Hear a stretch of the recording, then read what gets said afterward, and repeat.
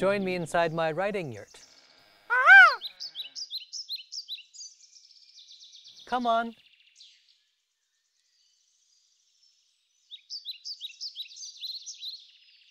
And we come to our last question for this episode of Ask Cozy Grammar. Thank you again for joining me outside my cozy writing yurt on this lovely autumn day when it's still just warm enough to be able to be outside with you.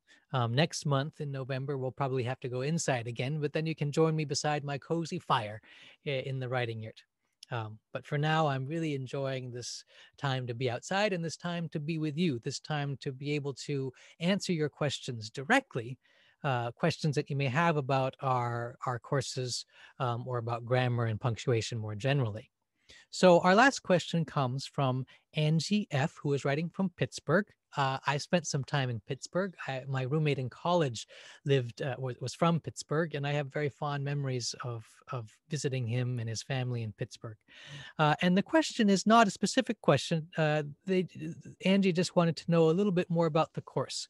So I thought what I would do would be to give you a bit of my understanding about how Cozy Grammar works and what makes Cozy Grammar, why I'm proud to be part of Cozy Grammar, and why I think Cozy Grammar helps people learn grammar in a much deeper and more interesting way than some more conventional or text-based approaches. So Cozy Grammar was born out of the work of a wonderful and beloved English teacher named Marie Rackham.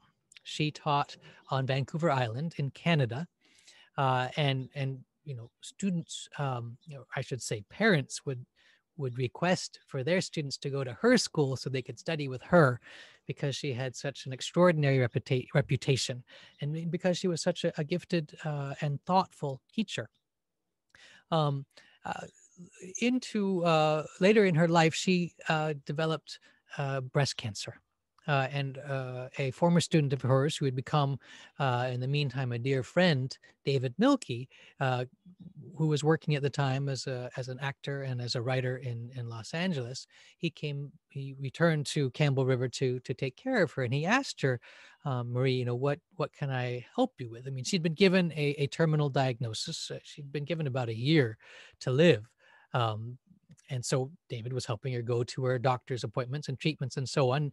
But David asked her, what can we do? What can I do? What do you want to do with this time? And she said, I want to be where cancer isn't, which David took to mean that she wanted something else to do besides think about dying or think only about her treatments and her all of this, medical protocol.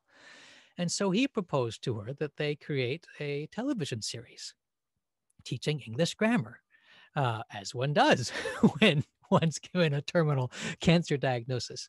And Marie loved the idea because it gave her a chance to take grammar outside of the classroom and into the context of daily life, whether the daily life at home or daily life outside in the world, in nature, in the place where we all interact.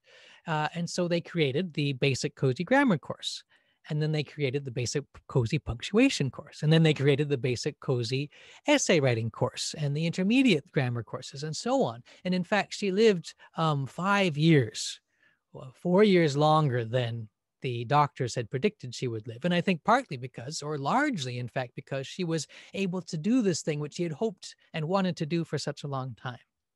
So part of what I think makes Cozy Grammar such a special grammar curriculum or English language curriculum is that it is infused with the spirit of this extraordinary teacher who wanted to dedicate the last years of her life to offering what she knew, what her long years of teaching English had taught her about good ways to teach English, and to take it out of the classroom, to take it out of the indoor setting, the sort of confines of such a place, and bring it back into connection with the outer world, with the world of home.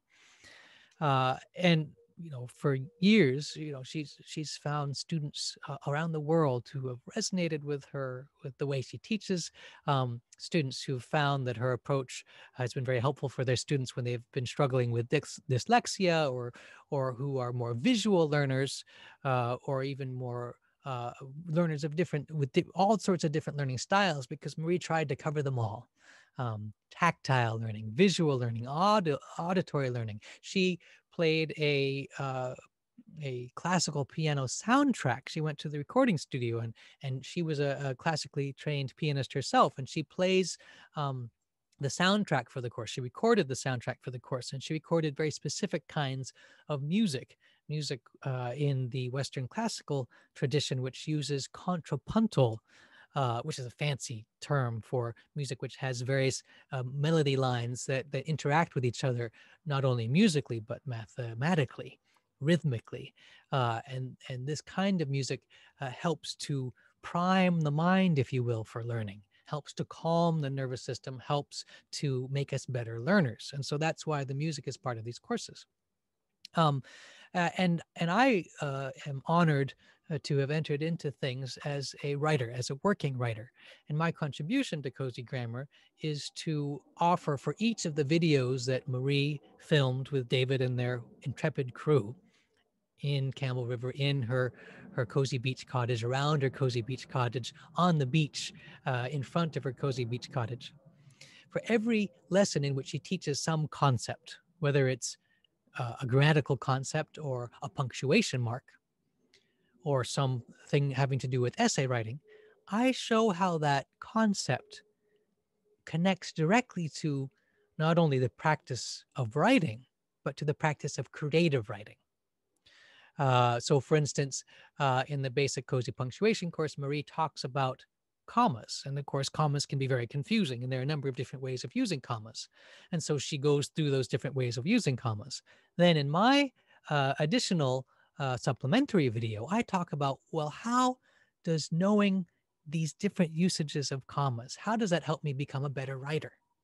How does that help me tell my stories in more engaging ways? How does that, in fact, increase my creativity? Because one of the myths about grammar is that grammar can be stifling to our creativity, that it's all about rules and following the rules, and creativity is all about breaking the rules and so on. And these ideas aren't entirely false, but they're also not entirely true. My experience as a writer is that I'm using grammar every day, grammatical ideas, an understanding of the structure of sentences, an understanding of the power of different kinds of punctuation marks. So, for me, grammar and punctuation and all of these things are simply tools that I use as a creative artist, as a creative writer, to write more effectively and creatively and persuasively. And this is how Marie talked about it also. She says that grammar is really just the technique of a language, just like playing scales is the technique of playing the piano, or understanding how different paints, the qualities of different paints, the qualities of different of colors of paint that you might put on a canvas. Understanding all of that technique is part of the technique of painting. So to study grammar is simply to study the technique of English and to become thereby more able to express ourselves, more able to be creative in the language, with a kind of with a deep knowledge about the inner power, or the secrets, if you will, of words. And so the courses have been set up to foster that creativity and to give students the tools to be more effective writers, to be more effective speakers, and to be imaginative people in the world. One of Marie's teaching mantras, if you will, was that nobody fails if they have the tools. No one fails if they have the tools. And so what she tries to do, and what I try to do in my contributions to the courses, is to give students the tools that they need to be able to be successful in whatever endeavor they find themselves in, as far as being able to express themselves clearly in writing and in speaking.